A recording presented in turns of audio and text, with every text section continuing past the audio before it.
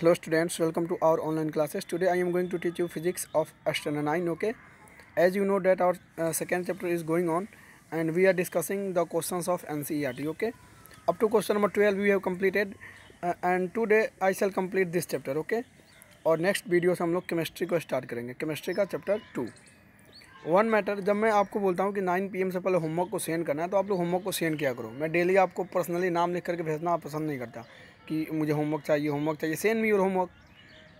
आप अपनी होमवर्क्स को टाइमली सेंड किया करो। अगर कोई प्रॉब्लम है तो ग्रुप में अपडेट किया करो। एक तो बोलता हूँ कि मैक्सिमम इंग्लिश में स्पीकिंग करने की कोशिश करो, तो तुम लोग इंग्लिश सब हिंदी में बोलना शुरू कर दिया। अगर मैं हिंदी के लिए अलाउ करूँ तो तुम लोग भोजपुरी में बात करेगा, आई नो। तो ये तुम लोग की रिस्पॉन्सिबिलिटी है कि अपनी क्वालिटी को खुद मेंटेन करो। इंग्लिश स्पीक करना है तो करो, ग्रामेटिकल एरर होगा उसको एलिमिनेट किया जाएगा, बट अब इंग्लिश को हिंदी में मत लाओ, ठीक है। देखिए यहाँ पे क्वेश्चन नंबर 13 क्या गिवन है, that A hockey ball of mass 200 ग्राम, यानी एक हॉकी बॉल है, हॉकी स्टिक्स जो होते हैं ऐसे, और एक जो छोटा छोटा बॉल होता है उसी को हॉकी बॉल बोलते हैं, ठीक है।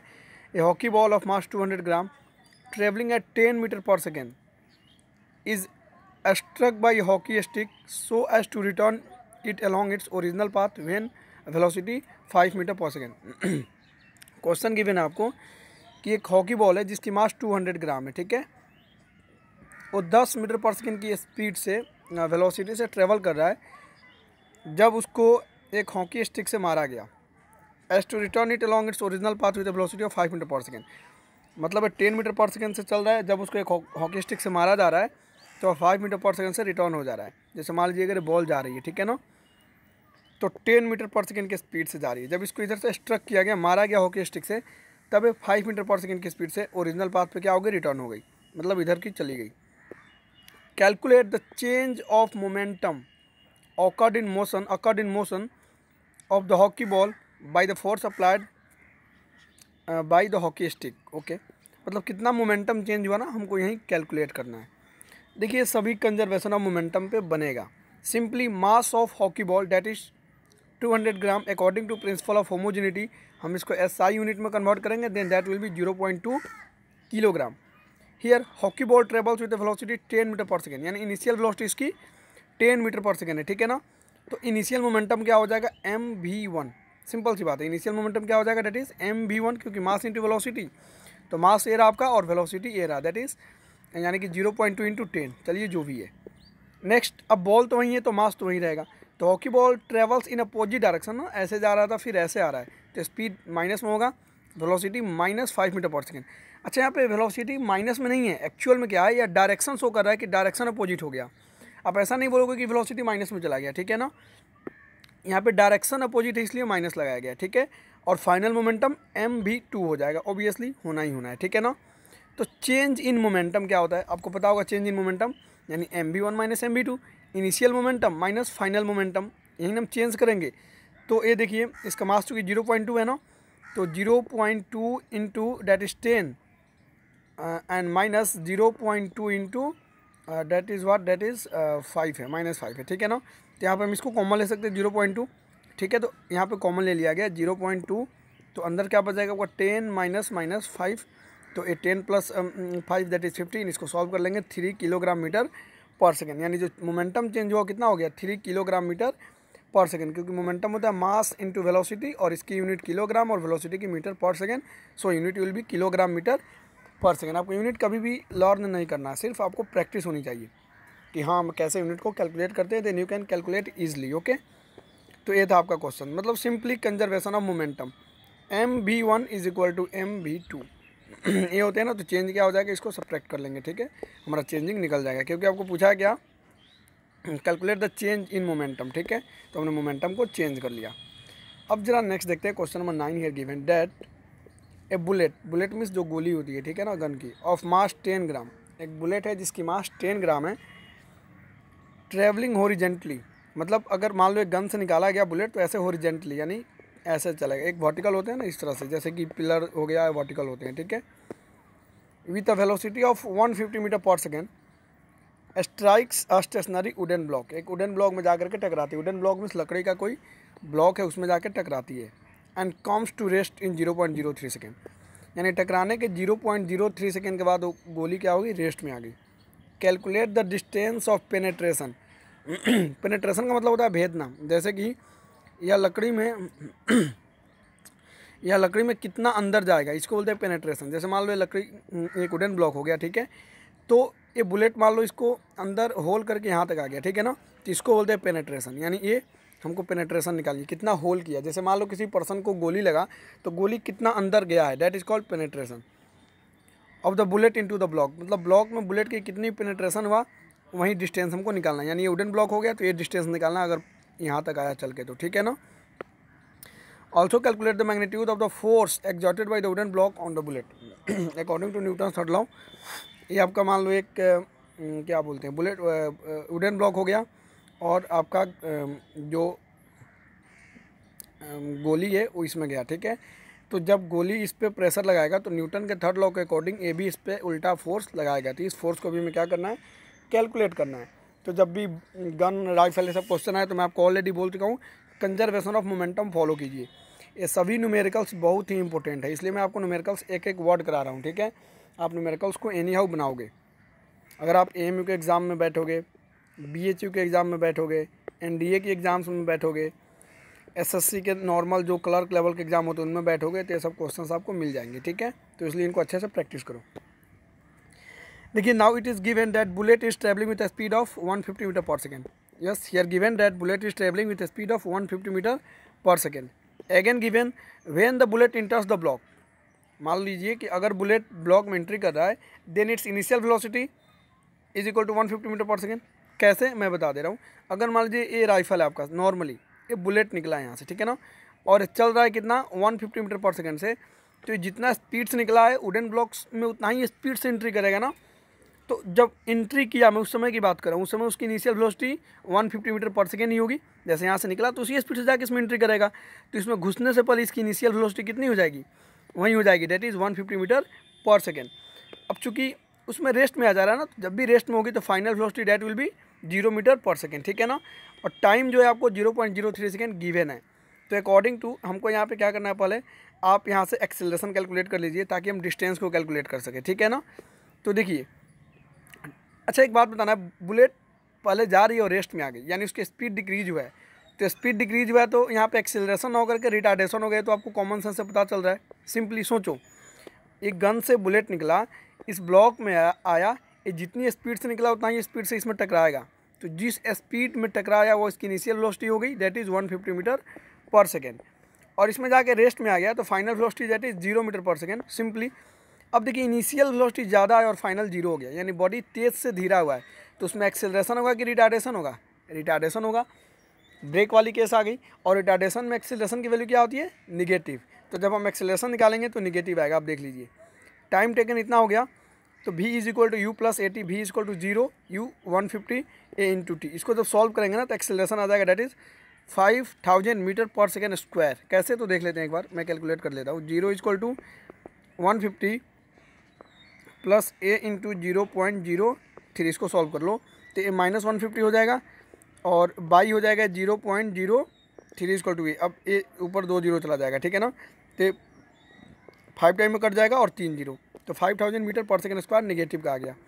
Negative sign indicates that the velocity of the bullet is decreasing, मैं आपको ऑलरेडी बता चुका हूँ। अब हमें निकालना है डिस्टेंस कितना ट्रेवल किया, यही नहीं पूछ रहा है कि find the penetration, distance of penetration, यानी जब वो ब्लॉक में घुसा यहाँ तक आया तो ये डिस्टेंस कितना है, पेनेट्रेट कितना किया, ये निकालना हमें, ठीक है ना, यानी एस निकालना है। तो we know that we square is equal to you square plus 2s। हम आप ये भी लगा सकते हैं that S is equal to U T plus half A T square, क्योंकि ए भी गिवन है आपको, यू भी गिवन है, टी भी गिवन है, एस निकल जाता, बट इससे भी निकल जाएगा। तो वी 0 का स्क्वायर, 150 का स्क्वायर, 2 इंटू ए इंटू एस, यहाँ से सॉल्व करेंगे हम तो एस निकल के आ जाएगा, that is 2.25 metre. It means वो ब्लॉक में 2.25 मीटर अंदर तक पेनेट्रेट किया है, ठीक है ना। जब पोस्टमार्टम होता है बॉडी का तो कितना पेनेट्रेट हुआ, इन्हीं फार्मूला के थ्रू कैलकुलेट किया जाता है, राइफल की क्वालिटी को पता करके, बुलेट की साइज़ को पता करके, ठीक है ना आपको। तो डिस्टेंस टेबल तो आपने यहाँ पे कैलकुलेट कर लिया। नाउ हमें फोर्स भी चाहिए कि उस ब्लॉक ने कितना फोर्स लगाया, तो force that is mass into acceleration. यहाँ पे मास कितना है बुलेट का, that is 10 gram given, I think, देख लो क्वेश्चन में। Here mass of the bullet is 10 ग्राम। तो principle of homogeneity SI unit में कन्वर्ट करेंगे, दैट इज़ 10/1000 10 से 10 मरा, देन दैट इज़ 0.01 किलोग्राम इसका मास हो गया, ठीक है ना। तो मास इंटू एक्सेलरेशन, इसको सॉल्व करेंगे। 50 न्यूटन का फोर्स जो है वुडन ब्लॉक लगाएगा, बिकॉज ये जाएगा तो ब्लॉक ये भी तो फोर्स देगा न्यूटन्स के थर्ड लॉ के अकॉर्डिंग, तो ये 50 न्यूटन की फोर्स उस पर एग्जॉर्ट होगी। तो इस तरह से क्वेश्चन हमारा कंप्लीट हुआ।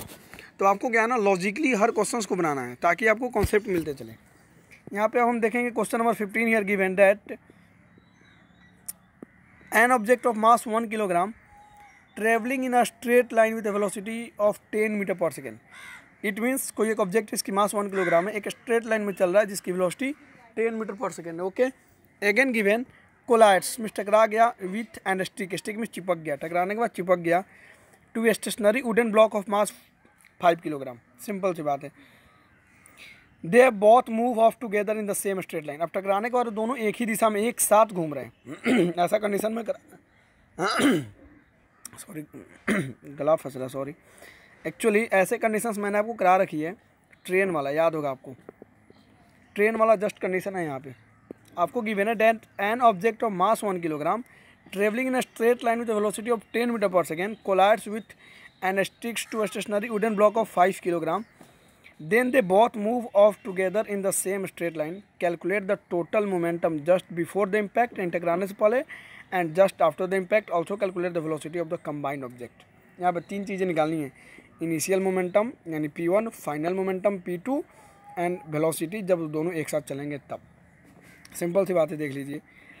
Here given that mass of object M1 is 1 kilogram. Again given that velocity of the object before collision, मतलब इसका M1 1 किलोग्राम है तो इसकी वेलोसिटी को V1 मानेंगे, डेट इज 10 मीटर पर सेकेंड गिवन है। और mass of stationary wooden block इसको M2 मान लेंगे, डेट इज 5 किलोग्राम। अच्छा, velocity of the wooden block before collision कितनी है, 0 मीटर पर सेकेंड, क्योंकि स्टेशनरी है ना, देख लीजिए यहाँ पे हियर डेट इज स्टेशनरी, ठीक है ना। तो इसकी इनिशियल जो है आपकी वो 0 मीटर पर सेकेंड है, ठीक है। इसको हम V2 मान लेंगे। तो velocity of the wooden block before collision 0 metre पर सेकेंड। तो टोटल मोमेंटम बिफोर कॉलिजन क्या हो जाएगा, M1 V1 plus M2 V2 simply, क्योंकि मोमेंटम MB होता है, तो M1 V1 plus M2 V2 total momentum before collision, ठीक है। तो देखिए सिंपली यहाँ पे मास इंटू वेलोसिटी ये हो गया और फिर मास इंटू वेलोसिटी ये हो गया, तो ये तो 0 हो जाएगा ना, जो वेलोसिटी 0 है, जो बॉडी रेस्ट में उसकी मोमेंटम 0 होती है, मैंने तो आपको ऑलरेडी बता रखी है, ठीक है। तो सीधे ये हो जाएगा, यानी 10 किलोग्राम मीटर पर सेकंड हो गया इसकी initial momentum, dates okay. Okay, अब हमको बात करना है, जब आपस में चिपक गए तो चिपक जाएंगे तो दोनों का मास अब एक हो जाएगा, ठीक है ना, दोनों की मास एक होगी, तो टोटल मास कंबाइंड सिस्टम क्या हो जाएगा, M1 प्लस M2 हो जाएगा, ठीक है ना, यानी कि डेट इज़ 5 + 1 6 किलोग्राम हो जाएगा। और वेलोसिटी हमने मान लिया कि V है, ठीक है ना, हमने क्या मान लिया, वेलोसिटी V है। हमको वेलोसिटी तो कैलकुलेट करना है, तब तो फाइनल मोमेंटम निकाल सकते हैं। तो according to law of conservation of momentum, आपको पता है law of conservation of momentum के according initial momentum is equal to final momentum, यानी before collision momentum is equal to after collision momentum. तो बिफोर कॉलिजन जो momentum आपको given है date is 10, तो 10 is equal to M1 M2 V, तो M1 M2 कितना हो गया 6V, तो 10 सिंपल सी ये देखिए, बिफोर कॉलिजन मोमेंटम 10 है और आफ्टर कॉलिजन क्या M1 M2 6 हो गया इंटू V, तो V क्या निकल के आ जाएगा, डेट इज 10/6, दैट इज 2 5 जा 2 3 जा, इट मीन्स 5/3 मीटर पर सेकेंड इसकी वेलोसिटी निकल के आ गया, सिंपल। तो टोटल मोमेंटम आफ्टर कॉलिजन क्या हो जाएगा, निकाल लीजिए आप, क्या हो जाएगा टोटल मोमेंटम आफ्टर कॉलिजन, आपको कैलकुलेट करना पड़ेगा। आफ्टर कॉलिजन तो यही है ना, M1 M2 प्लस V यही हो आफ्टर कॉलिजन मोमेंटम, तो 6 इंटू, चूँकि यहाँ पे मास 6 हो गया और वेलोसिटी कितना हो गया, डेट इज़ 5/3, तो कट जाएगा 2 टाइम में, तो 5 2 जा 10, यानी आफ्टर कॉलिजन में इसकी मोमेंटम कितनी हो जाएगी, डेट इज़ 10 किलोग्राम मीटर पर सेकेंड। और बिफोर कॉलिजन भी देखिए यही थी, तो सेम हो गया या नहीं हो गया, हो गया। तो और combined velocity that is 5/3 metre पर सेकेंड। तो आप ना टोटल मोमेंटम को भी कैलकुलेट करोगे, डायरेक्ट ऐसे नहीं लिखोगे, ठीक है ना। टोटल मोमेंटम आफ्टर कॉलिजन भी आप क्या करोगे, क्योंकि जब कॉलिजन हो गई तो दोनों बॉडी आपस में स्टिक कर गई है, तो स्टिक मतलब इन दोनों का मास अब एक साथ आ जाएगा, तो दैट इज़ 1 + 5 मास हो गया 6, तो मोमेंटम के लिए मास इंटू वेलोसिटी, और वेलोसिटी है डेट इज़ 5/3, तो 3 2 जा 6, देन 5 2 जा 10। तो आप लिख के बनाओगे total momentum after collision is equal to M1 plus M2 into V, that is 6 into 5/3, और सॉल्व करोगे उसके बाद ये लिखोगे, ठीक है ना। तो इस तरीके से आपका ये भी क्वेश्चन ईजी वे में सॉल्व हो चुका है, ठीक है। अच्छा, आप 16 नंबर क्वेश्चन देखते हैं ज़रा। here given that an object of mass 100 kilogram is accelerated uniformly a velocity 5 meter per second to 8 meter per second in 6 seconds. That's great. Here initial velocity, final velocity and time given 6 seconds. Okay, calculate the initial and final momentum. ये तो आपको खुद से बनानी पड़ेगी. Simple सी बात है. यहाँ पे आपको मास गिवन है, इनिशियल मोमेंट वेलोसिटी गिवन है, फाइनल वेलोसिटी गिवन है. तो क्या आप इनिशियल और फाइनल मोमेंटम नहीं निकाल सकते हो? Also find the magnitude of force. Magnitude of force कैसे निकलेगा? Simply force is equal to mass into acceleration. तो मास गिवन है, एक्सेलरेशन निकाल लो. एक्सेलरेशन क्या हो जाएगा? v minus you by T. भी आपको गिवन है, डेट इज 8 मीटर पर सेकेंड और 5, तो 8 माइनस 5 बाई टी आपको 6 है.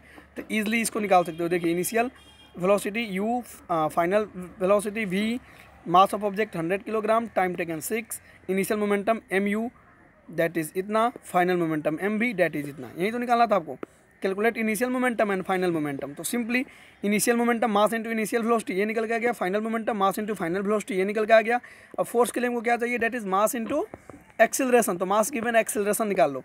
तो एक्सेलरेशन के लिए v minus you by T that is v is 8 minus 5 by T that is 6 that is 3 by 6 that is 1 by 2. तो आपका एक्सेलरेशन 1 बाई 2 आ गया. और मास कितना गिवन है? That is 100 into 1 by 2 that is 50, यानी 50 न्यूटन इसका मास निकल गया. तो इट्स सो सिंपल, आप इसको बना सकते हो. ठीक है ना. 17 नंबर क्वेश्चन आपको दिखने में बड़ा है, ये बहुत ही सिंपल सी इसका आंसर है. ठीक है, आपको मैं बता देता हूँ. और 18 नंबर तो सेम क्वेश्चन है. पहले 18 नंबर न्यूमेरिकल देख लेते हैं, फिर वो 17 आपको लॉजिकली कराता हूँ. How much momentum will a dumbbell of mass 10 gram. Dumbbell समझते हो आपने? आई थिंक एक्सरसाइज करते हुए देखा होगा. मेल कैंडिडेट्स या फीमेल कैंडिडेट्स जो भी एक्सरसाइज करते हैं, तो अपनी जो बाइसेप्स हैं, आपको साइंस में आई थिंक 6 में बाइसेप्स कराया गया होगा. हमारे जो बाइसेप्स बनते हैं ना, उनको मजबूत करने के लिए डम्बेल को, इस शेप का कुछ स्ट्रक्चर होता है ना डम्बेल, ऐसे मतलब ये यहाँ से पकड़ के इसको हाथों से हम लोग उठाते हैं. ठीक है ना. हमारी इससे बाइसेप्स भी बनता है और साथ साथ जो लिम्स होते हैं ना, 4 लिम्स, हिंड लिम्स, ये सब मजबूत होते हैं. ठीक है ना. तो डम्बेल एक्सरसाइज करने के लिए आता है इस शेप का कुछ 8 जैसा. ठीक है ना. इससे एक्सरसाइज किया जाता है. ठीक है. तो दिया है how much momentum will a dumbbell of mass 10 gram transfer to the floor. मान लीजिए फ्लोर पर गिर गया. If it falls from height of 80 centimetre, take its downward acceleration 10 metre पर सेकंड स्क्वायर. यहाँ पर दिया आपको एक्सेलरेशन की वैल्यू 10 मीटर पर सेकंड स्क्वायर दे दिया है. आपको पता है डाउनवर्ड एक्सेलरेशन क्या बोला जाता है? डाउनवर्ड एक्सेलरेशन हम ग्रेविटी को बोलते हैं. जब मैं आपको ग्रेविटी चैप्टर कराऊंगा तो वहाँ पे क्लियर हो जाएगा. ठीक है ना. डाउनवर्ड एक्सेलरेशन बोलते हैं ग्रेविटी को, और ग्रेविटेशनल एक्सेलरेशन की वैल्यू एक्चुअल में 9.8 मीटर पर सेकंड स्क्वायर होता है. सॉरी, बट इसको हम अप्रॉक्सीमेटली 10 एब्जॉर्ब कर सकते हैं. It does not matter. ठीक है ना. तो देखिए मास आपको डेट इज 10 किलोग्राम गिवन है, डिस्टेंस 80 सेंटीमीटर गिवन है. प्रिंसिपल ऑफ होमोजेनिटी फॉलो करेंगे, इसका यूनिट मीटर में कन्वर्ट कर लेंगे, बाई 100 कर लेंगे ना. तो 80 बाई 100 दैट विल बी 10 से 10 गया, then this will be 0.8 okay metre. Now your acceleration in the downward direction that is given. Okay, और जब ज़मीन से स्ट्राइक करेगा तो रेस्ट में आ जाएगा, यानी final velocity that is initial 1 minute stay. Here question given how much momentum will a dumbbell 10 gram if it's height centimetre. Okay, अच्छा ठीक है. वो जब गिर रहा है, समझिएगा, जब मान लीजिए किसी ने हाथ में पकड़ा हुआ है, ठीक है, और वहाँ से वो गिरना शुरू किया, तो इनिशियल तो 0 थी उसकी, इनिशियल 0 होगी, और फाइनल हमें क्या करना है, मान लो v है. ठीक है ना, क्योंकि हमको फाइनल निकालना पड़ेगा. तो फाइनल v है, तो इसको सॉल्व कर लीजिए according to third law of equation. v square is equal to you square plus 2as. Here v u 0 है, 2as यहाँ सॉल्व करेंगे, v हो गया 4 मीटर पर सेकेंड. तो मोमेंटम क्या हो जाएगा जब वो फ्लोर पे, क्योंकि पूछ रहा है क्वेश्चन हमको क्या, कि जब वो फ्लोर पे स्ट्राइक किया है, देखिए how much momentum will a dumbbell of mass इतना transfer to the floor if it falls. Floor पे, यानी फ्लोर पे जब वो स्ट्राइक किया है, तो फ्लोर पे जितनी वेलोसिटी से स्ट्राइक करेगा वही वेलोसिटी हम कैलकुलेट करेंगे. और ऊपर मान लीजिए कोई हैंड में पकड़ा हुआ है, तो इनिशियल वेलोसिटी 0 हो गई. अब वो फ्लोर पे गिरेगा तो उसकी फाइनल वेलोसिटी, तो फाइनल वेलोसिटी आ गया दैट इज़ 4 मीटर पर सेकेंड. तो मोमेंटम क्या हो जाएगा, that is mass into velocity. तो मास 10 है और velocity 4 that is 40 kilogram metre पर सेकेंड. उतना मोमेंटम के साथ तो ग्राउंड पे क्या करेगा, स्ट्राइक करेगा. अच्छा, अगर और आपको गिवन रहता कि जब वो ऊपर है तब क्या मोमेंटम होती, तो ऊपर तो वेलोसिटी 0 है, तो मोमेंटम 0 हो जाती. That's simple. ठीक है ना. अब 17 नंबर क्वेश्चन को मैं लॉजिकली आपको बताता हूँ. देखिए क्या गिवन है. अख्तर, किरण and Rahul where riding a motor car that was moving with high velocity on an express way.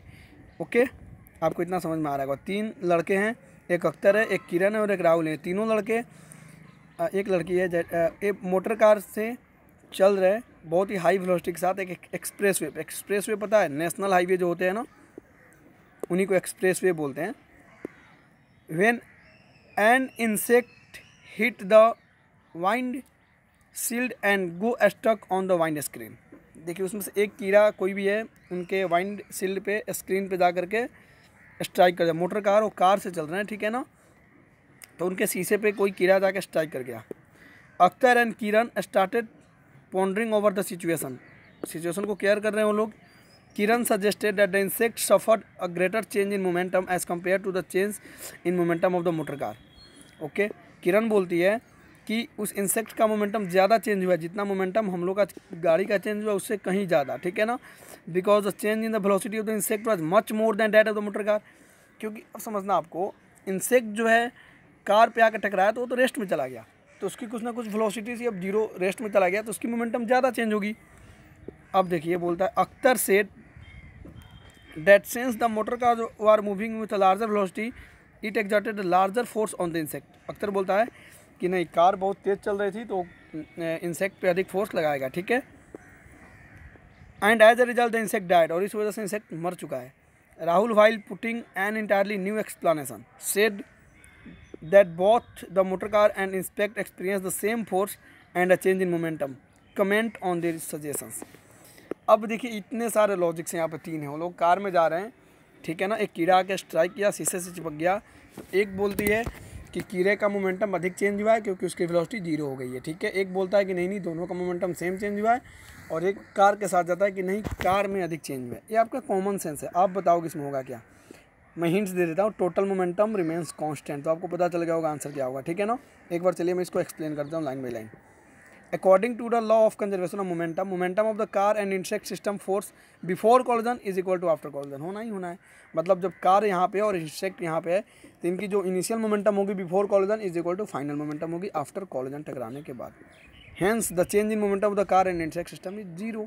Obviously क्योंकि दोनों की सेम हो गई तो चेंज इन मोमेंटम तो जीरो आना ही है। अब देखिए the insect gets struck on the wind screen, this means that the direction of the insect is reverse.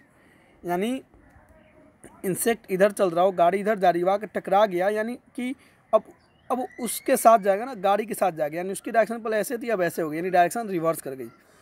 As a result the velocity of insect changes to great amount obviously.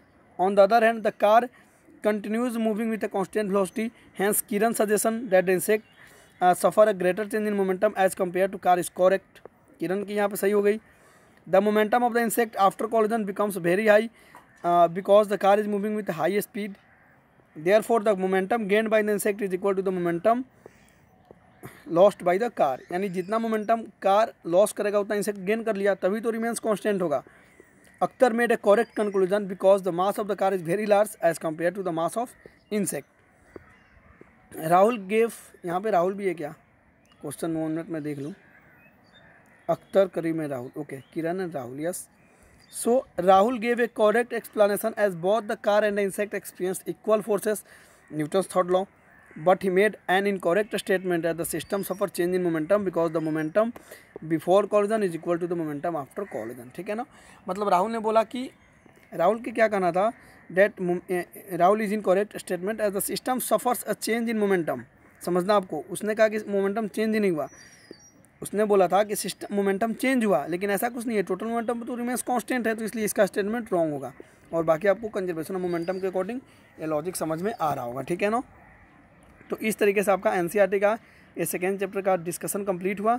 आप इसको fair करके homework 9 PM से पहले send कर दो, और next lecture से हम लोग केमिस्ट्री का चैप्टर 2 स्टार्ट करेंगे। Okay, thank you.